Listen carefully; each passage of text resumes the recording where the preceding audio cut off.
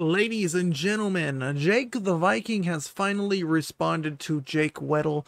If you do not understand what I'm talking about, Jake the Viking is someone who's been a part of the MrBeast situation very early on. He was the one who said that Jimmy knew about Kris Tyson's crazy history, and it ended up coming out that Jake the Viking had a brother-in-law that was arrested a long time ago and charged with doing something pretty horrendous with a young person, right? And now Jake Weddle would make a video talking about Jake the Viking, and Jake has finally spoken out. The Viking Jake has spoken out, but it might not be the response that we were all expecting. Let's just get into it. This video is Jake Weddle is a Liar, the True Story About the Mountain by Jake the Viking Franklin, former MrBeast staff member. His brother-in-law is a convicted offender. A convicted offender, you know what I mean? And so it caused this big drama where this guy was saying Kris Tyson was a offender. Not convicted though, but it's quite ironic because his own brother-in-law was a offender. I really didn't want to make this video. I've been sitting here for like 15-20 minutes just like, I don't want to do this because I don't want to turn into this just bitching back and forth between who I thought was a friend, Jake Weddle, and I. I'm calling you out because you can't keep my name out your mouth for whatever reason. I mean, you said it yourself. It's political in your first video, which cool politics, but like, yeah. So for context regarding that statement, Jake Weddle is very clearly like more left leaning, probably a socialist because he says like he hates money and all that kind of stuff. And this guy's a little more conservative. He has called out Kris Tyson for being trans and things like that in the past, from what I know. Let's let that get in the way of the bigger picture here. We both have our issues with the Beast crew, but yet you want to come at me, which I don't understand. But whatever, dude. You want your time? That's cool, bro. I mean, like, I thought we were cool. I thought we were boys. I mean, if you go back in our Instagram messages, you know, I showed you nothing but love and respect, dude. And like, I can pull it up here, so you don't have to worry about me screenshotting and editing shit. Since you like to post AI, they got messages, and you know that's funny. You like to post AI. That's in context of the video we just watched, where Jake Weddle showed an AI MrBeast clip. That's right. I got that sent to me, and you know what? That was AI. Video was good. I was like, did you know anything about my situation? You're like, I appreciate you, dude. Nah, man, for real, we were all blindsided. Yeah, I talked to Connor when he tells me what's going on. I'm just mind blown. I mean, yeah, oh, well, I'm hoping to get my own YouTube shit off the ground. You know, we're sitting here like actually chatting and having like decent conversation. And then after you posted the first video, I literally said, I'm proud of you for saying what you did. You know what I'm saying? Like, and okay. Then I finished it off. Here if you ever need me, buddy. And you've seen it Friday. So I don't know what's going on with that. But yeah. Anyway, this video titled Jake Weddle's a Liar because he is. Left out some very important, crucial details about the mountain trip since he wants to pull that one in. And blame me for our friend Dustin. I'll use names, unlike you.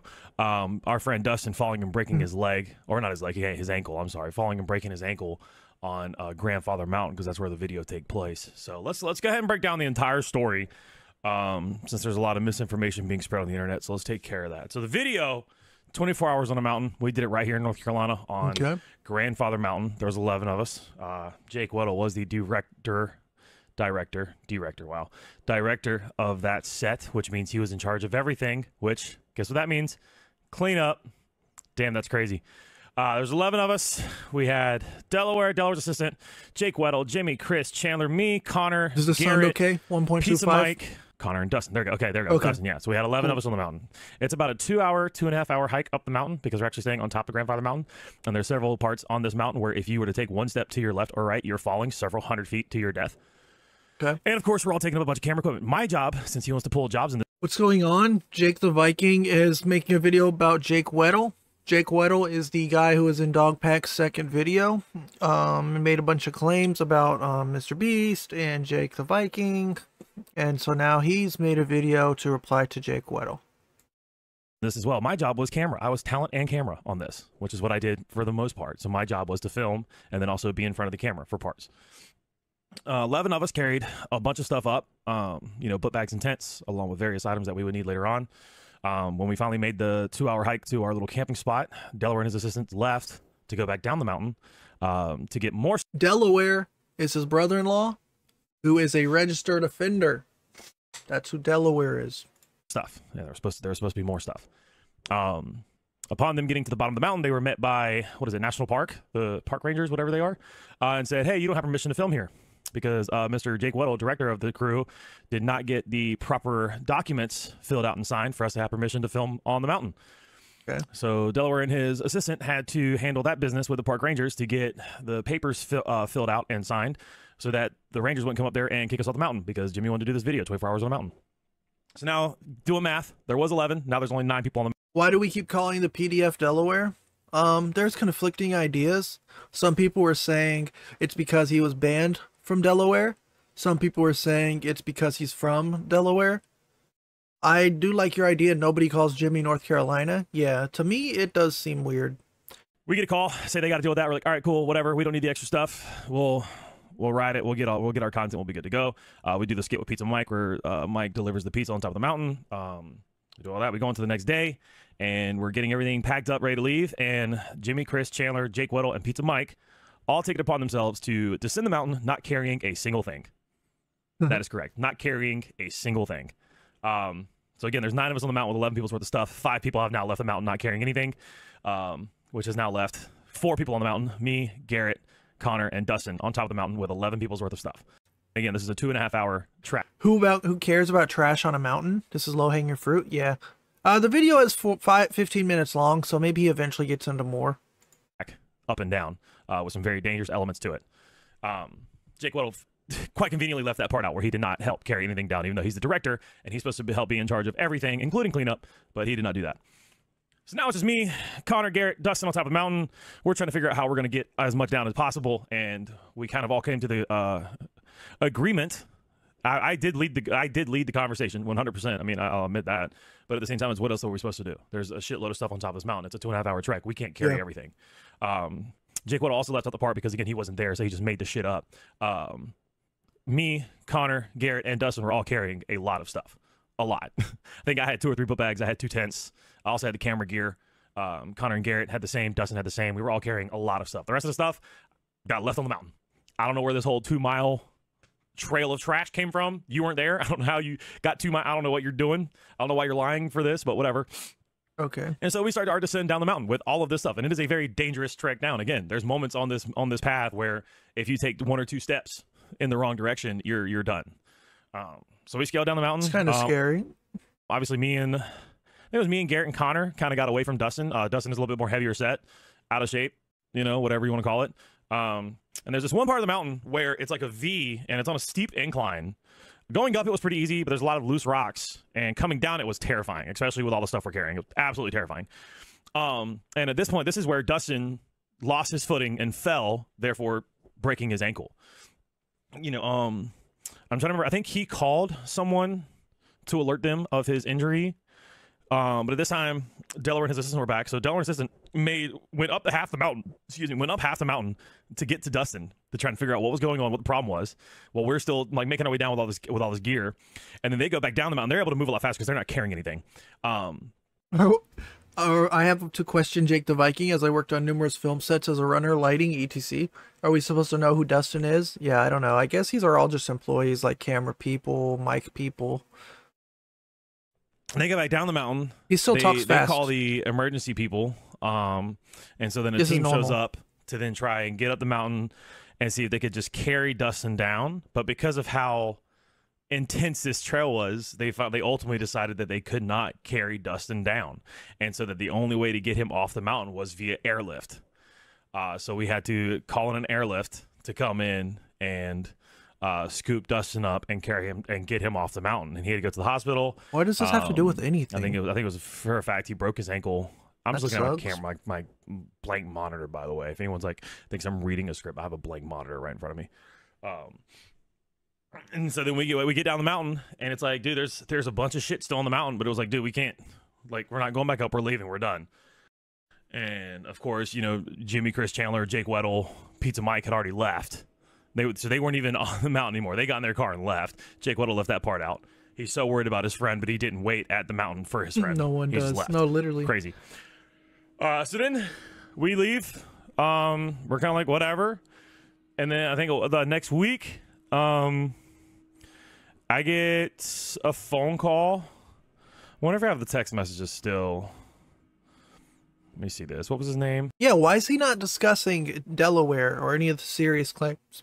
It's like all these MrBeast people are coming out and they're like, okay, it's time I call out Jake Weddle, because one time Jake Weddle was supposed to buy pizza for the crew, but he didn't actually. I was the one that ended up buying the pizza. So here's a 20-minute video of me talking about buying the pizza. And you're just like, jeez. I got text messages somewhere, but I get, like, they tell me that, like, I think a park ranger's going to reach out to me or something like that. They're like, hey, park ranger's reaching out. Was it Cousin Jimmy? Is he the one who fucking texted me that? No, if it's not that. Camera cut's looking sexy, too. Cut this. No, okay, so I don't have it on this one. I have to pull up my other phone. But I got a text I forgot who it was. I got a text message from someone saying that the park rangers were going to be in contact with me. And what happened was, obviously, the park officials went on the mountain, found the trash, and then reached out to MrBeast LLC. And we're like, hey, why'd y'all leave all this trash? Because we were able to pinpoint 2 and 2 together. This is obviously your stuff. And they immediately deflected it to the 4 of us. Right? We're there for a MrBeast video. Okay. They immediately deflected it to the 4 people that were left on top of the mountain to carry everything down. Me, Gotcha. Garrett, Connor, and Dustin. Okay. That's who MrBeast LLC deflected all of it to, saying it was all our job to clean up the mountain. And it was like, what? And it was all on us, because this was also during team trees. Okay. And so I get a call from the park people, and I'm like, yeah, we left trash up there, but at the same time, the only reason I'm there on the mountain is for this person. You know, I was employed. I was employment, and we were doing a job on the mountain, and I'm there is for this guy, and they left without carrying anything down. So what were we supposed to do? We can't carry all that stuff down. And the guy was like, well, I feel like I'm being lied to. And I was like, well, yeah. so they did an investigation, but then it came down to MrBeast LLC was able to deflect. I lost the point. Yeah, I think it's funny how when we watch Jake the Viking videos, I can pause it, either this guy or Jake Weddle. I can pause it like 50 times, and it doesn't really mess anything up because no one knows what's happening anyways. You know what I mean? The charge is onto, what they call it? Who can control their family member's lifestyle? I don't get why this one gets blamed for Delaware, because he defends Delaware. It doesn't really have to, you can't choose your brother-in-law. Like, you can't make your family not do crimes. But whenever they get called out for their crimes, you can't come online and be like, well, I personally think the girl was a liar and a clout chaser. And actually, he's a good guy because my niece knows this guy. And that's pretty much what he did. It's on his Twitter still. What? I can't think of the name. It's their Rubber Duck LLC, which is their think tank that they use for video ideas.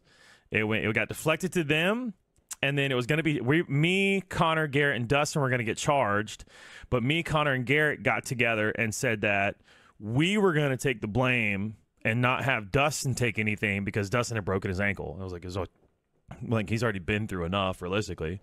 So me, Connor, and Garrett had court ordered, so we had to go to court. So we drove up. I forgot what day it was, but we drove up to Appalachian, Boone, to go to court for our hearing. And we have been, MrBeast LLC or Rubber Duck, whichever one was in charge at this point, had supplied us with a lawyer. And so we get there, and we meet the lawyer for the first time, day of our court, and he doesn't even know why he's there. He doesn't even know like what we're doing. And I'm just like, so we had to sit there and in like 10 or 15 minutes explain to him the entire story of what happened. And it was like, what? Why are you just now learning about this, bro? Like, why are you just now, like, this makes no sense. And I remember because me and Connor rode up together, and it was just like, what? But anyway, so we tell him that, and then we're able to get it like 15 minutes later, we're able to get the court date extended. And so we drove all the way, if you didn't know, from Greenville to Boone, it's like a 5-hour drive. So we drove all the way up there for nothing. And then we get a call saying that we were all going to have to do 24 hours community service, which we did. So we took care of that, and that's it. And that was the end of it. So then we have Weddle coming out, making it like a big deal, like it was all my idea, it was all my fault. And it's like, dude, you were the director of the set. If anyone knows. Yeah, not carrying anything on a mountain versus defending a PDF. Defending as someone as pathetic as his bro-in-law is suspicious and makes him look bad. Yeah, I said the same thing. He lost all his credibility from when he was doing the stuff where he was like, Jimmy knew, Mr. Beast knew, I told you more stuff was gonna come out, blah blah blah. Yeah, so he's pretty much talking about how they got a littering offense. And the video's almost over, and I thought it was going to be more than just this. Director's the main guy in charge, which means you're also in charge of what everyone's doing, and also the setup and cleanup and breakdown of the set. And you just left, and so I don't know why you're coming to me.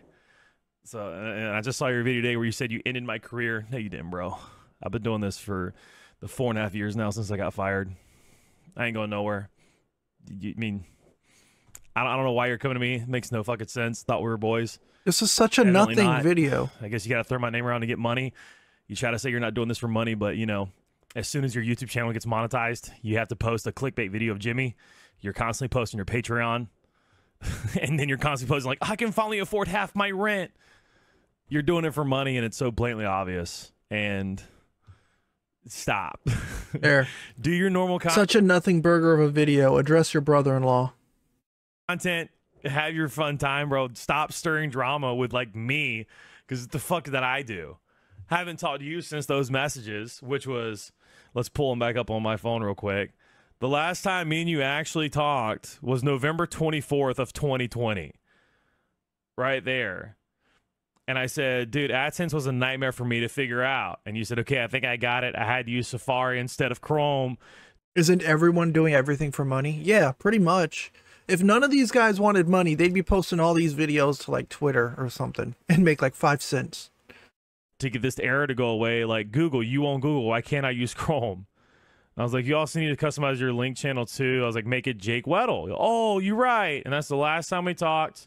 I messaged you January 9th of 2020. I said, oh dear, you liked it. That dude is so weird. May 2nd of 2023. I said, nuh-uh. I don't even know what it was response to. It was response to your story. Oh, you mentioned you in their story. And I said, nuh-uh. So I don't even know what it is, dude, but anyway, that's the truth of the matter. That's the actual mountain story. Y'all can believe me or not. I really don't care. That's the truth of it. I didn't need a script in front of me or anything. So whatever, dude. I'm just tired of bullshit. I'm trying to go on and do my own thing like I've been doing for the past 4.5 years. Based. And now I'm getting dragged back into this drama. So I kind of did it myself with the whole calling Kris out thing. And then Jake Weddle calls me transphobic because we see different political views. But whatever, man. Address the brother-in-law. Why are you defending brother-in-law that likes minors? Address a real thing. You wasted 15 minutes of my life. Give me it back. Jake responded. Uh-oh. What do you say? All right, I did on Twitter, and he already went to court about it. Cope. Your Twitter statement sucked, and you got ratioed by Optimus. Of all people. Make a video. Cringe Viking, I know, right? And that's about it for the video.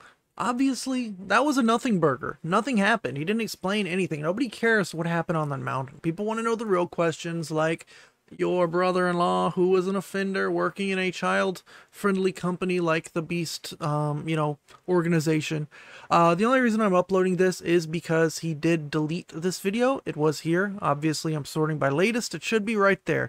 But he deleted the video. So if it does come back up, there you go. Hopefully you guys can watch it. If not, let this video serve as an archive for Jake the Viking's dumbest, least interesting video ever. It added nothing to the context. It wasn't needed. It was a nothing burger.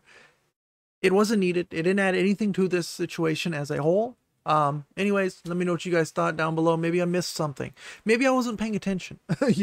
Like and subscribe, and I'll see you guys very soon. Peace out.